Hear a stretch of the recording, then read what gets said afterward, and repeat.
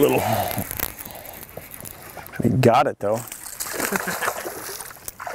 And see, he's got it all the way in. Yep, that's how they normally do. See, that's what you're normally looking for right there. And he swallowed it, but. Ready? Yep.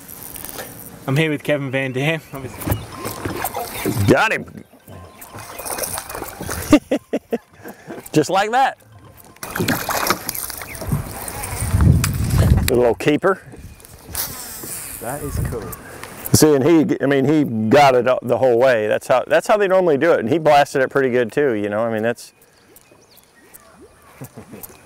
same as last time. Trained by the best. Yep. So you know, the thing about these is it's the sound, and they're very territorial. And you know, you want to use a color that's kind of natural but visible. So like if the water's a little more stained, I may use that bone with the orange belly. Yep. You know, you're imitating like a wounded bluegill or something. It's just they don't like it being near them. They're very territorial this time of year. They're chasing bluegill off their beds and things anyway, so a popper can be real good. You can see this is one I used in practice here. I bend the hooks completely over so you can't catch one with it, you know, because you can see everyone come up and get it. So it's pretty good to do. And they come in a couple of sizes. So the big one, it's got a good rattle, makes a lot of noise. You can bloop it real loud.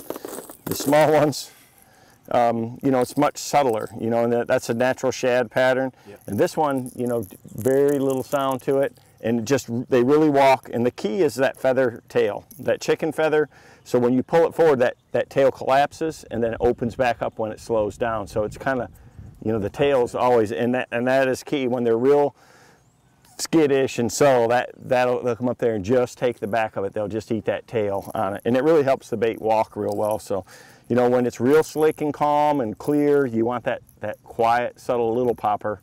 And when it's a little choppy or the water's a little stained, that's when you throw that little bit bigger size. But they're deadly this time of year, and especially when you got a lot of targets in the water like these, you know, cypress trees and boat docks and things like that. So, you know, throw them on a smoke bait caster, a high-speed reel, and you want to use, you know, like a medium action rod, something with a lot of tip. You make them a little underhand roll cast. You know, we're throwing them up under the docks, and you know, I love to fish them under overhanging willow trees and bushes and things like that. The bass will get wherever there's a little bit of shade, and a lot of times, and it's something that you can do all day long. You don't have to just you know, right, yeah. So it's one of those things, or a cloudy, windy day or something like that. They'll get up there and they'll bite them when it's slick, calm, and high bright skies too. This time of year. Yep. And preferences with line?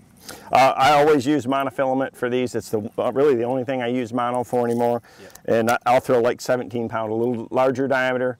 It's more buoyant. It stays on top. It's very forgiving, and you know, it just for a popper, it's really still the way to go. Cool. Thanks very much. Yeah.